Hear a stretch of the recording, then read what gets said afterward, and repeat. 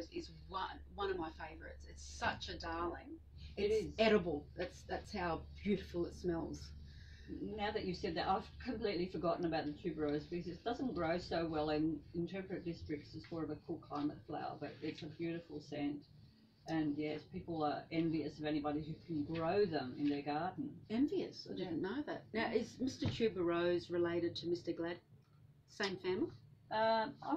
You put me on the spot. I don't know. I think they are related from memory. Yeah. Mr. Lily of the Valley.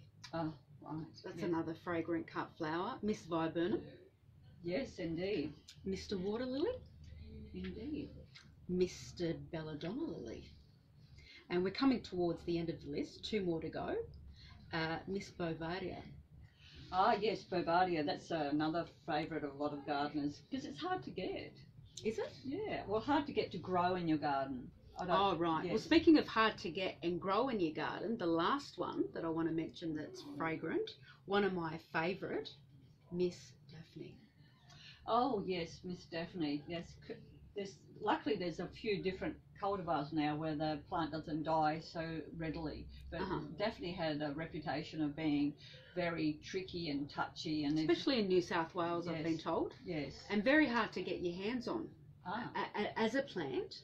And one thing that I'm very surprised of is that why haven't they bottled it up and made it a perfume? Exactly. Like it's absolutely divine. It is divine, and exactly. You know, mixing Mr. Tuberose with Miss Daphne and making them become friends. If you're single, you won't be if you're wearing that cologne. Wow. I need to get my hands on it because I'm still single. Oh, okay.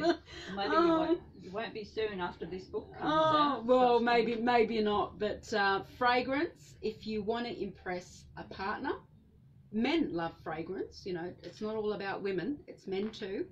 If you don't want to wear it, spray it in your home, in your office, and hopefully, you know, if it's pet friendly, you can also spray your pet. Yes, you could spray your pet. You could, yeah, because my pet needs a bit of spraying actually, especially when it releases wind. I don't like that smell in the morning. So, you know, if there's any pet-friendly fragrances out there, please get in touch. You know, workshops at Flowers by Mercedes, let me know, and I'll look into it. Well, this has been fabulous talking to you, Mercedes. Can't wait for next week. Once again, Mercedes, thanks for coming in and talking to Real World Gardener. It's always a pleasure.